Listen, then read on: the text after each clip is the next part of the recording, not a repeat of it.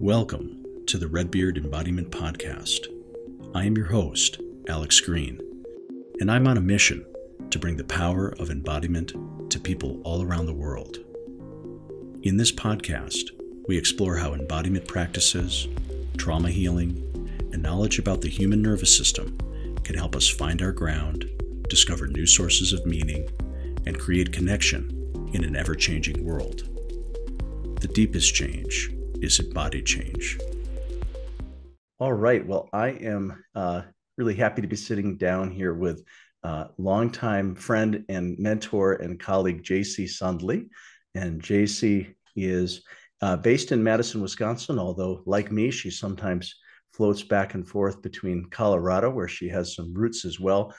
Jacy is a longtime TRE trainer. She's part of the founding team that created the TRE Tension and Trauma Release certification program here in the United States. Once Dr. Berselli brought it back here and started getting organized with creating the certification program. I was fortunate that Jacy was my certification trainer. I think I met you back in around 2013 or 14. I can never remember the year, but that was that. And Jacy has a master's in psychology, is a licensed social worker, as well as a longtime yoga practitioner and teacher. And she wears hats beyond that we might also talk about as well. So in any case, Jacy, really happy to sit down with you today. It's great to see you, Alex. Great. Well, so as I told you, Jacy, this is part of this recording is part of a series that I'm doing. Not all of the podcasts are TRE focused, but a lot of them are, because part of what I'm wanting to do is capture just some of the historical context around the shaping of how TRE got to where we are today. And several weeks back, I did a conversation with David and heard about some of his, even before it was called TRE, the development of it there. But I thought it would be really nice to talk with you about some of the early days here in the United States. And I know that you have such I always like hearing your story about how you found your way to TRE, which is, in many ways, always everybody has a different story. But I wonder if we could start there, maybe just sort of set the scene. Where were you? What were you doing? And how did you hear the name Dr. David Berselli? Okay. I was in Glenwood Springs, Colorado. Again, like Alex said, I'm half in Colorado, half in Wisconsin. So I was in Glenwood Springs, Colorado, and I was working for a woman who did neurofeedback. And she came in all excited one day, and this was in late 2008. She came in one day really excited. She said, "There's a trauma therapist in the area. I've been wanting to meet him forever. And he's here in 10 days because another person canceled on him." Without thinking, I said, "I'll put together something." And I had no idea what it was, what he did, who he was, nothing about David whatsoever. So I met up with a person by the name of Rita Marsh, who runs a nonprofit in Carbondale with Davy Kent. And she connected me with Rita, and Rita had heard of David. So we put together this workshop in 10 days. We had about 50 or 60 people there. The day before the workshop, she asked me if I'd go pick him up at the airport. And I said, yeah. I said, "But do you have a picture of him or a book?" I have no idea who this guy is, what he looks like or anything. Sure. So she gave me his book and I saw his picture. So I went to Aspen to pick the guy up, met him, and on our conversation on our way back to Glenwood Springs, I don't even remember what we were talking about, but I remember looking at him and saying, "I'll do whatever you want me to do, David." It was just there. And I have been with Dave ever since, working alongside and behind the scenes a lot, not so much in front, but behind the scenes a lot. So Dave came and did a workshop there, and We had like 50, 60 people. And I remember I still have a picture of him standing on a table doing his lectures because people couldn't see him. There were so many in the room. It was in a gymnasium. He Interesting. was Yeah. standing on a table doing a lecture on the Yeah. table. Um, got to know him.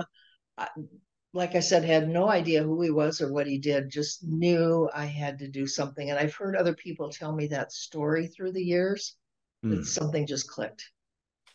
What do you remember?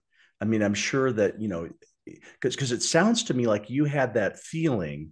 I mean, on the one hand, you kind of reflexively said yes to organizing a training, and I'm guessing you've had some background that led you to feel confident about your organizational skills. But I've anyway, done event producing for years. Yeah. right. Okay. So you reflexively said yes.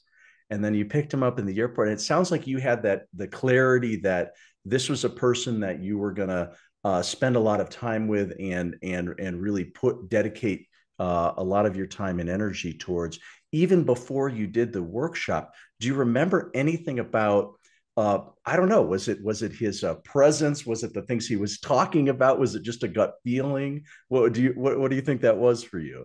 I actually, Alex, have never experienced anything like that in my life. And if on a spiritual note, Yeah. doesn't matter what your belief system is. From a yogic tradition, it was my dharma, and Hmm. it was instantaneous. I knew I had to do it, whether I wanted to or not. It was just there. Got it. Wow. Very cool. That first seminar. So place us in time. Is this around like 2009, 2010, something like that? This was late 2008 that we brought Okay. him to Glenwood Springs. In 2009, I had been working with Dave, and he had come to work in the fire department, police department, Jaywalkers, which is a drug and alcohol center, Okay. military. We were just really trying to push TRE in the area. And in 2009, I created a logo for him, which I tease him now. It cost him $225 for the logo back then. And So it's it's still not the mine, logo. it's It's his. still the logo we use today, right? Well, it is. It's a semblance of the logo. But Okay. I wanted to just tell you what the logo means so people can have an idea. The logo, if you've seen it, is a picture of the world and an eagle, and it's got TRE for all, and it has the old one has TRE, release, rebalance, renew. It's got the original one actually had a dove, Hmm. because the idea came from myself, my daughter, and a friend of mine, where I created the world because it was such an international global thing. Right. My daughter came up with the idea of a bird flying, and the idea that it originally created was a dove, because it's a bird of peace. Now Hmm. that changed into an eagle because Dave was working in the military and wanted to be in the military, and a dove was too soft, so we changed it to an eagle. And Okay. then a friend of mine came up More with the more words release, patriotic. rebalance, renew, which is exactly what TRE does. Right. Yeah. Well, so that global nature of it, I wonder if you could just speak to that a little bit, because so it sounds, this is probably around the time. I mean, Dave spent the bulk of his career living overseas. Was this around when he was spending more time in the United States again? Yes, he was. It was brand new in the United States. Okay. This was 2009. It was brand new. And in Um, some ways, the growth of TRE even though Dave is American, we were in a way the last. We were we're one of the younger communities because seeds were planted in other places first. For folks who are trying to understand this global nature, which to me that's one of the really unique things about TRE and TRE for all the organization, is how global and multicultural it is. Could you just share a little bit about that global element? well, when we started putting together, how can we teach people to teach other people and make sure that they're safe? Okay. Right, I right. remember David at the beginning saying, you need to be grounded and you need to keep your person safe. Otherwise, it doesn't matter. Yeah. And that's kind of where we're gone from there. And so he talked to us a lot about different countries around the world and what they were doing. And Dave was just going around telling people they could train other people. at that point. It was like there was no organization to it. Yeah. And Sherry Mills and Joan McDonald and myself, and there was Heiner and Mariano from Brazil, were all involved. And there was a woman in California named Flanagan. We decided to put together kind of a structure for it on how to teach people to teach TRE, because we were in the United States. The United States is a lot more structured. Yeah. And I was kind of in the background of that. I wasn't writing the certification. That came more from Joan and Sherry. Okay. But I had input in it. I did a modification DVD with Mary Shriver. So that part of it, and we wrote it originally doing a level 1 and a level 2. Level 1 was teaching individuals, level 2 was teaching groups. Well, we found out later that Germany had it where level 1 was teaching groups and level 2 was teaching individuals. Sure. So we thought, okay, we need to figure this out where we can, because people travel around the world. Right. So that's kind of where we changed to TRE providers. And so everybody which in could a have way was a this combination of level 1 and level 2 got joined together, which is the form that we have in the certification today. Right. So it could be more international and global rather than each country having their own certification requirements. I see.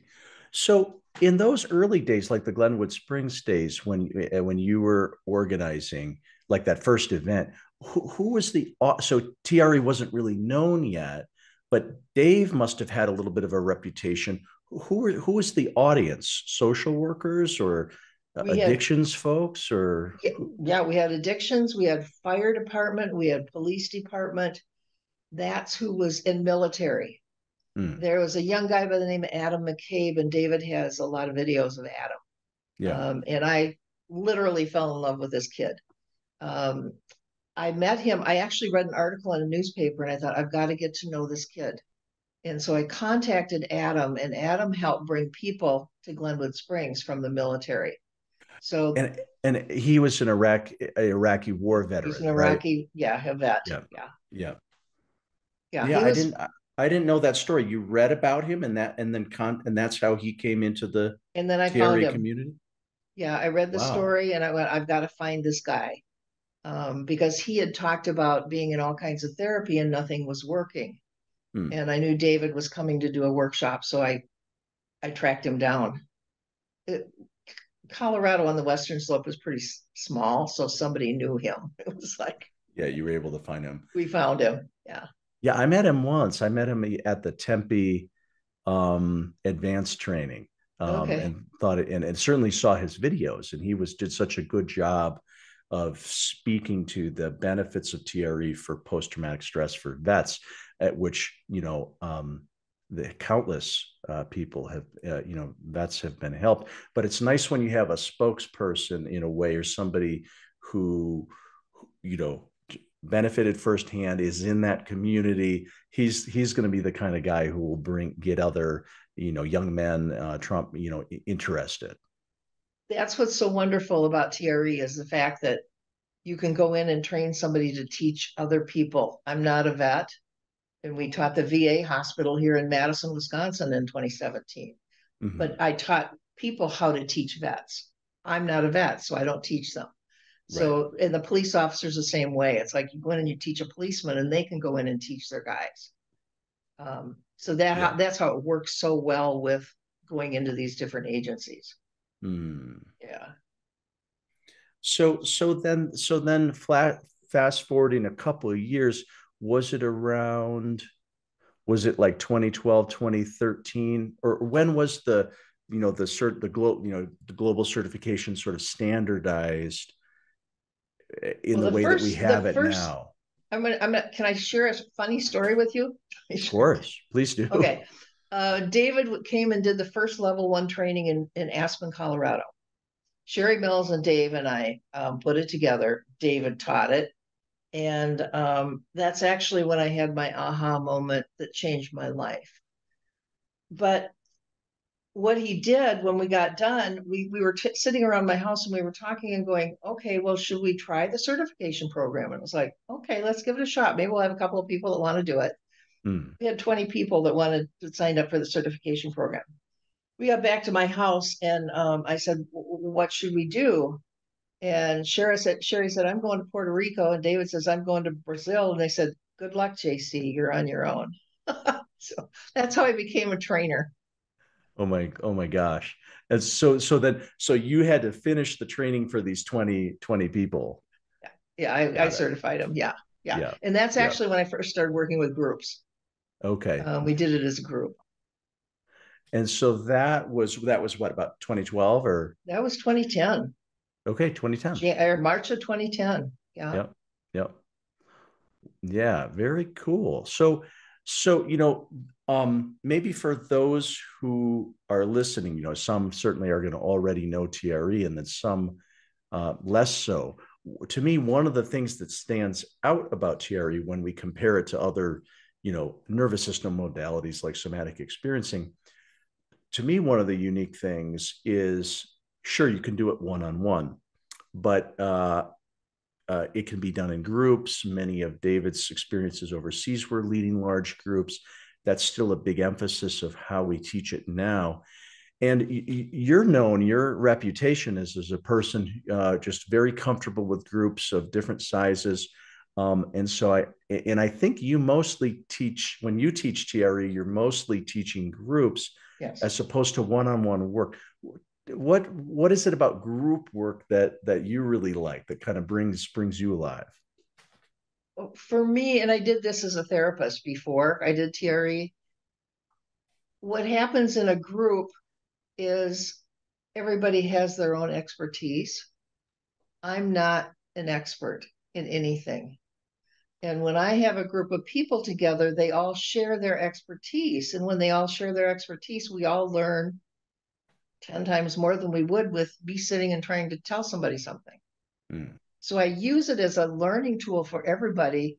And everybody feels heard in that group. It's like, wow, you know this, and okay, you know that, and you know this. And um, so we use each other to learn from. Hmm. And that's why I love working in groups. And so that's true both when you're certifying providers, because you've done that for 13, 14 years, um, and also you've led a lot of public groups as well, I imagine. um, What I what I I know because call I've helped you with a few, like like at Monona Terrace and other right. places. Yeah.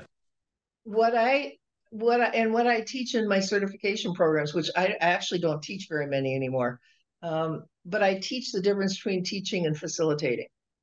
And I call myself a facilitator, not a teacher. Mm. I do not like standing in front of a group of people telling them things. That's not my style. I would Mm. much rather sit in a circle and have everybody share with what's going on and have input in that. I see. So I teach the difference between teaching and facilitating. So I call myself a facilitator. Okay. All right. Yeah. Very cool. Let's see. What so I guess I'm curious, I've talked about, we've been talking about the early days of the certification, how that got shaped, and your role as an educator for the organization, and I think, what's the word you've used? Well, producer, I think. Event producer, yeah. Because you've done a lot of helping David create events and things like that. But um, on the personal side, I'm curious, for you with TRE. I'm always curious, like, what their personal practice has been. And so, sometimes it's hard to talk about. You don't have to talk about every aspect of it, but I just wonder, what's that been, your journey on the personal level, by knowing about the tremor mechanism and whatnot. Well, a couple of things I'm going to share with. I said I was immediately drawn to David and knew I had to work with him. Didn't know why.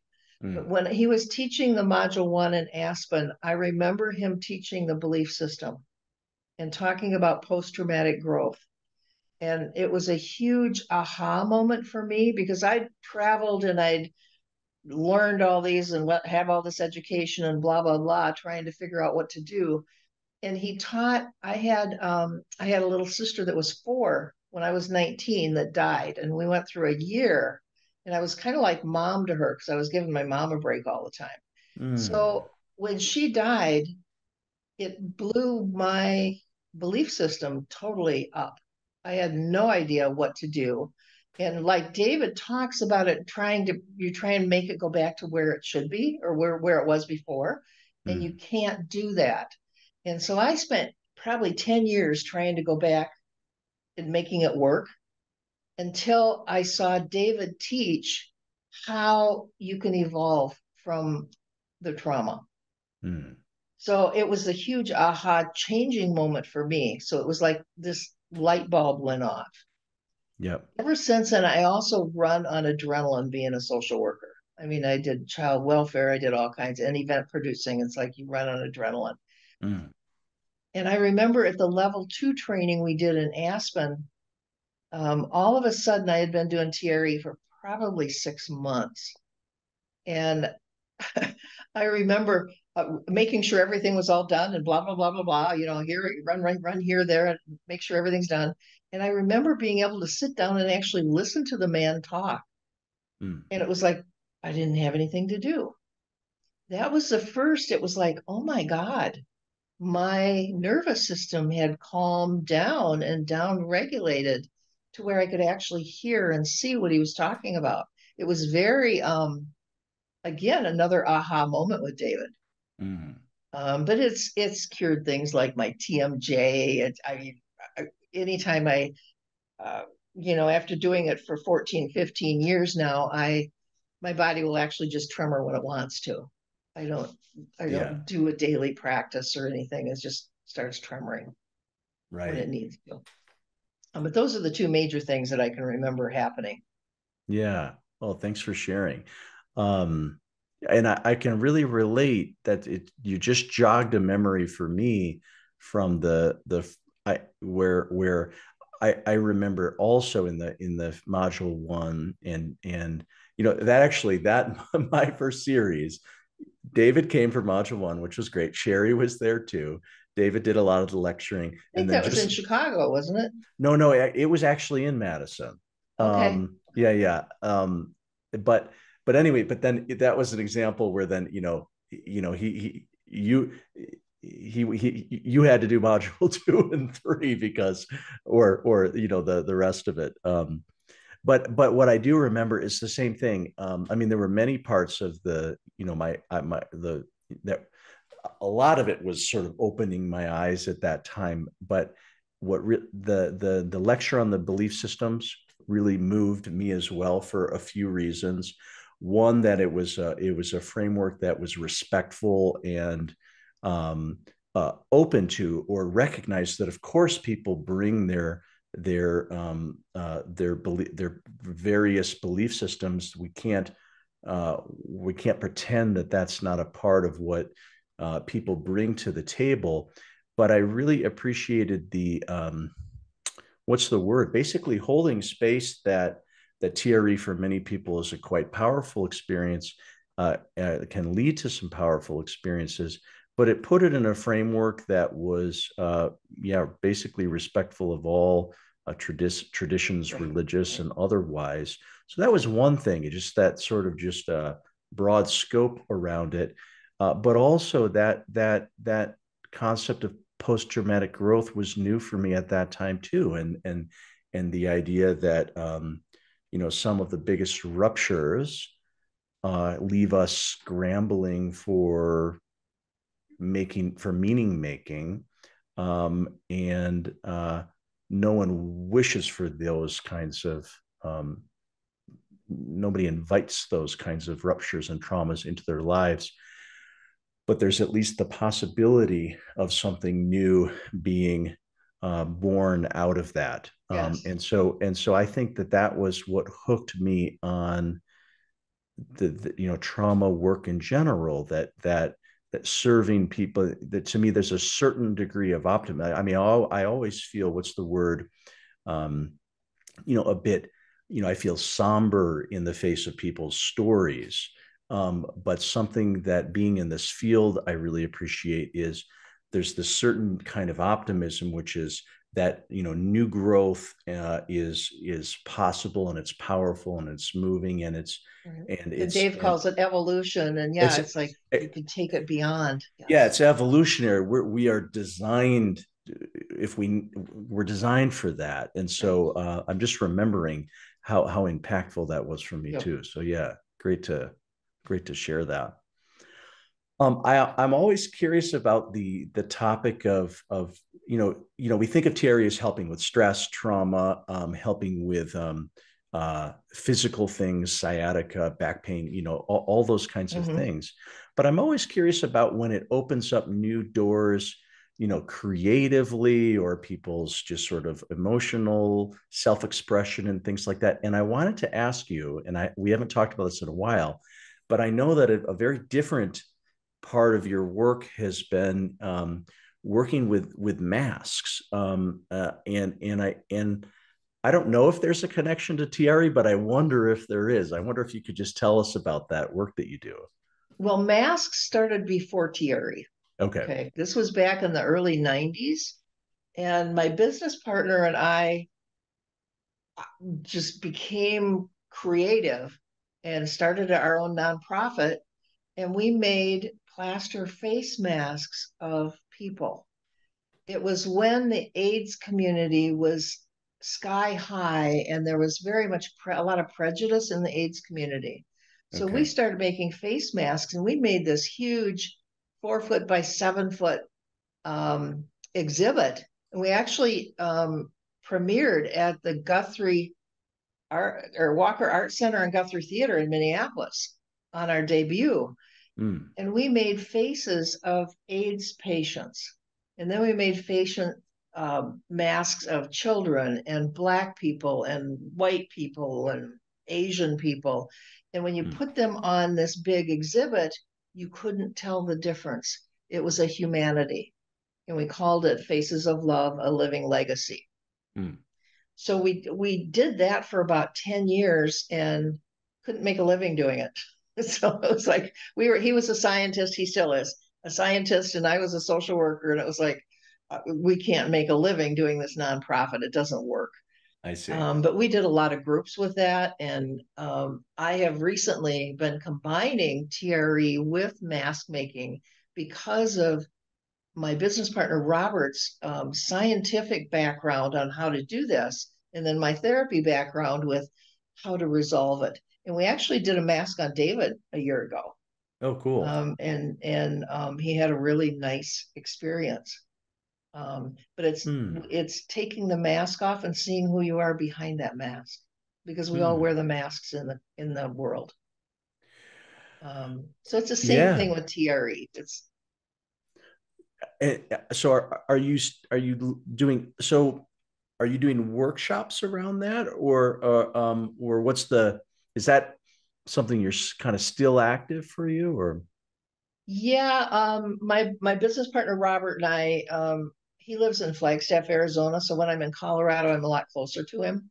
I see. We were actually going to do a workshop this next weekend, and we canceled it because I'm moving. So Uh, yes, we're starting to work a little bit more with it. I thought it'd be kind of fun to mix it with TRE, and have people. And David actually did tremor while we were doing a mask on him, so it oh, was kind of cool. cool. Very cool. Well, so the other thing that I know you've been up to, and because I over the last several years, and this had begun just before the pandemic, that we were going to have some events in Madison, and part of it was going to be kind of a commemoration of I don't know if it was the 10-year or something anniversary to the certification program in the United States. And obviously that couldn't happen because that was scheduled in March of 2020. Right. Um, but over these last several years, you've been doing some work around that, documenting, um, uh, putting together some materials and documenting things. Some of that may be under wraps, I'm not sure, but is there anything you could share about that the project you're working on? No, there were two projects. One, Sherry Mills and I put a book together for David for his retirement. And I think you're in that book. Right. So a lot of the trainers are in the book, and they were private messages to David, a lot of pictures and stuff. So we presented that to him a year ago. Mm. And now we're working on the actual history of TRE, which is so ironic that you're doing the same thing on a video. And Mm. so we're actually getting a hold of all trainers, and I have a whole lot of paperwork right now on just linear what happened in what country when And and are what are you they gonna doing. what will the format be like? Or will this be you're gonna put together a book or a document or a webs, or is Joan this and Sherry and I are going to work on that in June. yeah. It's been suggested doing a couple minute videos from people. I've got paperwork from people. I'm not sure how that's going to look, but we'll make sure that it's available on the website, because I think it's so important to know where you come from Mm. and to remember where you come from and why we're doing what we're doing, and then to move forward with it and build on it, because not everything there is working. I mean, it's expanding so much. It's like, okay, but take what we've done and make it better. Mm. On that note of remembering where we came from and where we are going, um, I was curious, as you look out, we're what, maybe 15 years into certification here in the United States. I don't know what the latest numbers are but there's probably 6 or 7 thousand providers. Well, Don't I, quote me on that. I So, don't know either. there's been growth. What's in your view, if you look out over a 10 or 20 year time horizon, what do you think? How would you like to see TRE grow and expand? What areas do you think it could influence? How could it serve the world over the next couple decades? I think what we're doing is wonderful. I think we all have different ideas on how to make it happen. And again, going back to the beginning when David said for us to stay grounded and keep our people safe, and that's what we need to teach. Mm. I like, because of what I've done in the past, I like working with policemen so they can go into the police departments and work with other policemen. I like working with a VA so I can teach a vet how to do this so they can teach other vets. So that's kind of where my love is right now. Mm. Um, and I'm half retired, so I'm both. My mind doesn't know how old my body is. Well, you just got to shake a little more, I Jacy. think so. Yeah, very cool. What haven't we covered that we should that we should touch on? Well, just a little more history I can give you is the we did the first global meeting of trainers in Costa Rica Oh, in right. 2011, and we had a lot of fun, and that was kind of where the international organization, started to build. Mm. We didn't do the nonprofit till 2014, but this was in 2011, first part of 2011. So we got And together in Costa Rica. there were and wasn't that the first of several kind of It was the uh first. Yeah, planning meetings right. where yeah, okay, And then they had one every couple of years. They had one in South Africa after that. And then I know they've been in several other places, including Japan. You were in Japan, in Croatia. Japan, Yeah, Croatia were the ones that I was there for. Yep, this yeah, is all pre-pandemic. Yep. yeah. And then we did a big fundraiser in Las Vegas, which was a lot of fun too in 2011. And a lot of Oh, people from around the globe came to that. So it was very international. huh. Um, Hopefully nobody gambled away all of the I all of have the no idea. We just all of the fundraised dollars. we had a lot of fun. We had a lot of fun. Mary Shriver was working on it. She was a provider, and Mary and I worked together. And she knew a lot of people in Vegas. She lived in Vegas. Her husband was an entertainer, so we Great. kind of got an in. It's the first time Dave and I ever rode in a limousine. It was in Las Vegas. The So perfect place to yeah, to have your first limo ride. Very right. cool. Very cool. Great. Well, Jacy, thank you so much for just sharing giving just a window into what that developmental stage was like and kind of some of the spirit that shaped the form that we have TRE in today. So yeah, really appreciate hearing all that. Thank you, Alex. And it was so much fun going back through some of this stuff and talking to a few people and saying, what do you remember here? What did we do here? Yeah. Yeah. So it was a lot of fun putting it together. Very cool. We'll look forward to seeing what you and Sherry and Joan are piecing together. I'm looking forward to seeing that. Super, super. Thank you so much, Alex. It was great. Yeah, thank you. Thanks for listening to today's episode of the Red Beard Embodiment Podcast. To learn more, visit us at redbeardsomatictherapy.com or send me an email at alex@redbeardsomatictherapy.com. If today's conversation resonated with you, help spread the word by subscribing and sharing with others. Hope to see you next time.